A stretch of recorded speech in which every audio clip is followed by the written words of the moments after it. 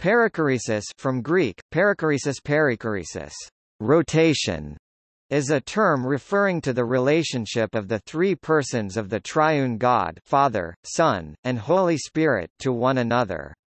Circumincession is a Latin-derived term for the same concept.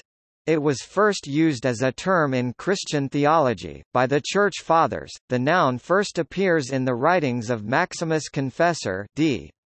662, but the related verb perichoreo is found earlier in Gregory of Nazianzus d. 389 90. Gregory used it to describe the relationship between the divine and human natures of Christ, as did John of Damascus d. 749, who also extended it to the interpenetration of the three persons of the Trinity, and it became a technical term for the latter. It has been given recent currency by such contemporary writers as Jürgen Moltmann, Miroslav Volf, John Ziziolas, and C. Baxter Kruger, and others. Modern authors extend the original usage as an analogy to cover other interpersonal relationships.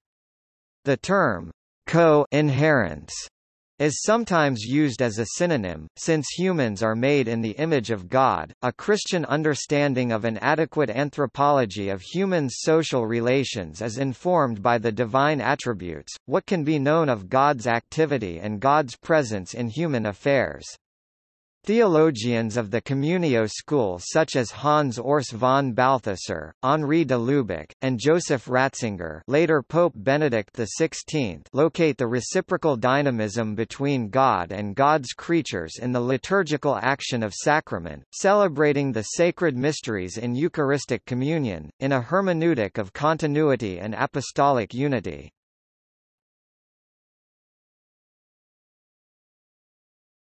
Topic: Etymology. Perichoresis is derived from the Greek peri, around, and chorion, which has multiple meanings, among them being to make room for, go forward, and contain. Circumincession from the Latin circum, around, and inceder, meaning to go, to step, approach.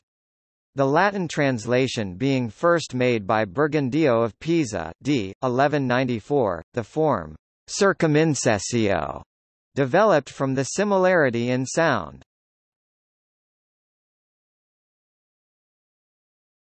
Topic: Usage.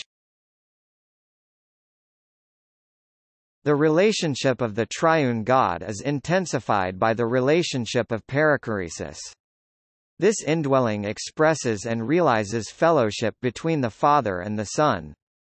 It is intimacy. Jesus compares the oneness of this indwelling to the oneness of the fellowship of his Church from this indwelling, that they all may be one, as thou, Father, art in me, and I in thee, that they also may be one in us. John chapter 17 verse 21. The great 12th-century Cistercian reformer Saint Bernard of Clairvaux spoke of the Holy Spirit as the kiss of God, the Holy Spirit being thus not generated but proceeding from the love of the Father and the Son through an act of their unified will. If, as is properly understood, the Father is he who kisses, the Son he who is kissed, then it cannot be wrong to see in the kiss the Holy Spirit, for he is the imperturbable peace of the Father and the Son, their unshakable bond, their undivided love, their indivisible unity. Saint Bernard of Clairvaux, in Sermon 8, Sermons on the Song of Songs. Together, they breathe forth the Holy Spirit. In John chapter 15 verse 26, Jesus says, "But when the Counselor comes, whom I shall send to you from the Father, even the Spirit of truth, who proceeds from the Father, he will bear witness to me." Earlier, in the first millennium, theological tradition had viewed the indwelling as fellowship. John of Damascus, who was influential in developing the doctrine of the perichoresis, described it as a cleaving together. Such is the fellowship in the Godhead that the Father and the Son not only embrace each other, but they also enter into each other, permeate each other, and dwell in each other. One in being, they are also always one in the intimacy of their friendship. The devotion of themselves to each other in the Spirit by the Father and the Son has content. Not only does the procession of the Spirit from the Father to the Son and from the Son to the Father express their mutual love, as they breathe after each other, but also it gives each to the other. In the procession of the Spirit from the Father gives himself to the Son, in the procession of the Spirit from the Son to the Father, and in this use of the word procession from the Son is meant the sending of the Holy Spirit, as the Son teaches that the Holy Spirit proceeds from the Father. The Son gives himself to the Father in prayer, for the procession of the Spirit, like the begetting of the Son, is the going forth of the being of the Father to the Son, and the going forth of the being of the Son to the Father is the Holy Spirit. The property of divine grace in the Trinitarian mission is distinct for each person or hypostase of the Holy Trinity, yet united, communing, indwelling, in Trinitarian love. All is God's gift from the Father, through the Son's incarnation and in the gift of the Holy Spirit. This relational co-inherence is often represented as Borromean rings or the scutum fidei. The tombstone of the 20th-century Swiss mystic and Catholic convert Dr. Adrian von Speer features a three-dimensional monolithic stone carving resembling the bas-relief two-dimensional carved eternal knot symbol of Norse mythology, the Valknut, used to eulogize legendary valor surpassing human understanding. The mysterious beauty of threefold symmetry is evident in even more ancient forms of the triskelion, such as the spining three-legged flag of Sicily with its pre-Byzantine roots in Greek culture and the carved lozenge near the main entrance of the prehistoric Newgrange monument in County Meath, Ireland, with its characteristic Iron Age Celtic swirl using the spatial motion symmetry of an Archimedean spiral from around 3200 BCE.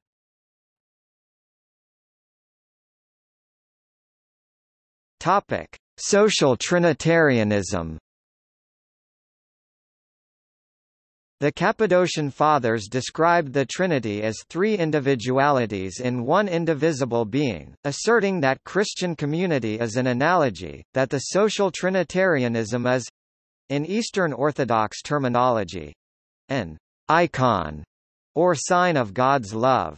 Such a conception refutes the adoptionism which some attribute to the Anomoeans, an Arian sect, and other anti-Trinitarians, which reduce the conception of the unity of God in Christ to a purely ethical concept, strictly comparable to a human relationship between two or three individuals.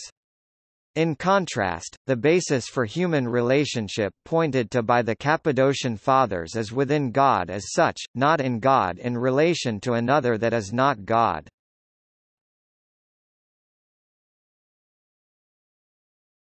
Topic: Church Fathers. The relationship between the Father, Son and Holy Spirit was not explicitly expressed in the writings of ante-Nicene Fathers exactly as it would later be defined during the First Council of Nicaea 325 and the First Council of Constantinople 381, namely as one substance ousia and three persons hypostases. A hermeneutic of the one in three principle slowly approached the synthesis understood today as perichoresis.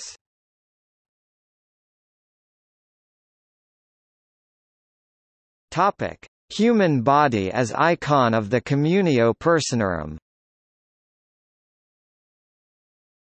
The crucial point, in a word, is that the relation to God, and to others in God, that establishes the individual substance in being, is generous. The relation itself makes and lets me in my substantial being be. This letting be implies a kind of primordial, ontological circumcision, or perichoresis, of giving and receiving between the other and myself. What I am in my original constitution as a person has always already been given to me by God and received by me in and as my response to God's gift to me of myself, indeed, has also, in some significant sense, been given to me by other creatures and received by me in and as my response to their gift to me. David L. Schindler The Embodied Person as Gift and the Cultural Task in America, Status Questionis. Communio 35, Fall 2008. Pope John Paul II taught a series of catecheses on the mystery of the indwelling of the Holy Spirit in the sacramental life of the faithful Christian. The anthropological aspects of the agency of the human heart, its capacity for the gift of love and to give love in return, lived out in moral acts of social justice, has since become known as his theology of the body. Seen more specifically as a development in perennial wisdom of church dogma, the natural law, the indwelling of God in the human heart is, as taught by Saint Augustine, a gift of grace, perfecting nature. This philosophical approach to a deeper theological truth of the human person's need for God was developed into a systematic metaphysics by Saint Thomas Aquinas, man as the image of God. Interpretations of the incarnational mystery of the perpetual virginity of the Mother of God were frequently executed by artisans in relational form, most recognizably as Madonna, some works depicting 3 generations as in Mederza. The mutual reciprocity contained in a personalist phenomenological approach to the philosophy of being draws attention to man's need for transcendence, that a duality between good and evil is not sufficient to explain the mystery of human social relations in community. John Henry Newman popularized the Latin aphorism, cor ad cor loquitur, or heart speaks unto heart, first coined 2 centuries before by the doctor of the Church Francis de Sales, cor cordi loquitur, to describe adequately communicating the graced intimacy of man's conformity to Jesus' loving obedience to his Father's divine will unto death. Similarly, Saint Augustine had written a millennium before, sonus verborum nostrorum ars persudet, magister intus est, that when a teacher speaks worthily of divine things, as the sound of the words strike our ears, it is no longer mere words but God himself who enters. These analyses implicitly presuppose the reality of the absolute being. Pope John Paul II in Memory and Identity, Conversations at the Dawn of a Millennium. This existential, social aspect of divine grace indwelling in human action is what heals the divisions of a society rent by the irrational dictates of reductionist relativism of mind over matter that equates the physical impulse with vice and cerebral indifference with virtue. Were this to be taken to extremes, the essence of Christianity would be detached from the vital relations fundamental to human existence, and would become a world apart, admirable perhaps, but decisively cut off from the complex fabric of human life. Pope Benedict XVI on the nature of love in Deus Caritas Est, God is Love. Topic: Radiation of Fatherhood.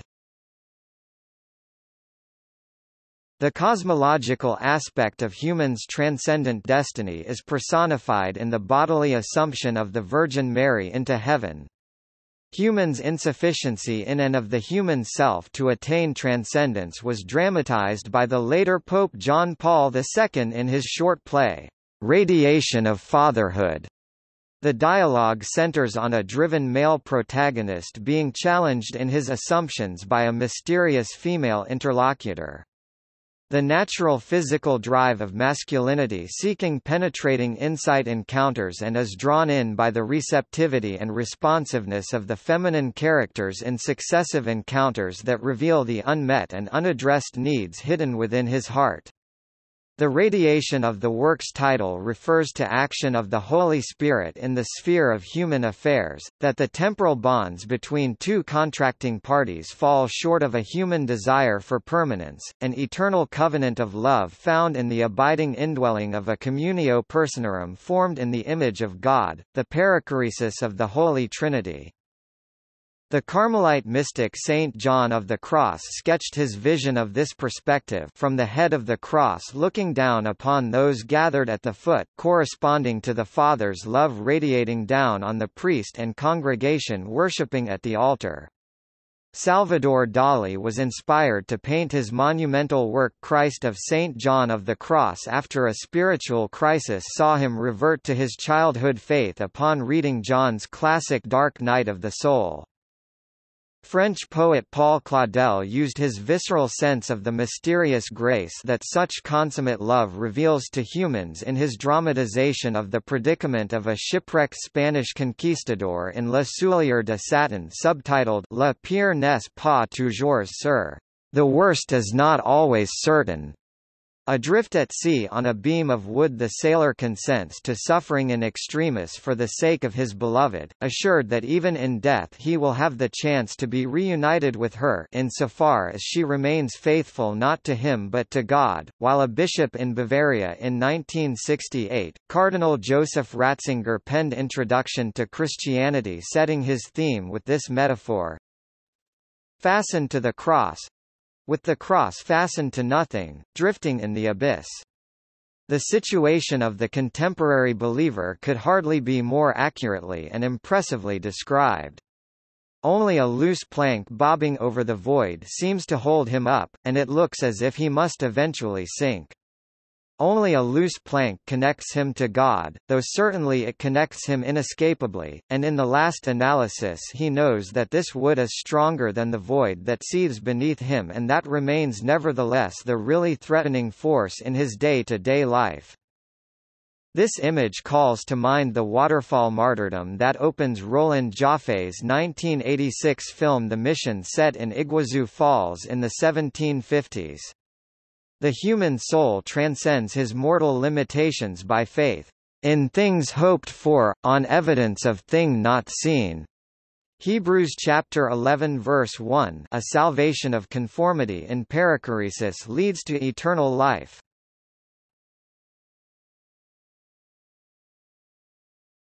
Topic: Doctrinal differences.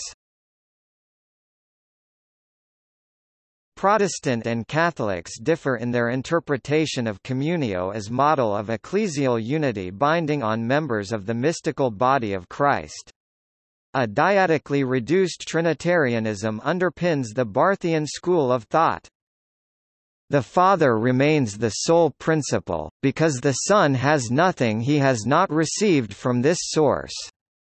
But the Trinity is asymmetrical reciprocity, not a symmetrical hierarchy proceeding from the Father.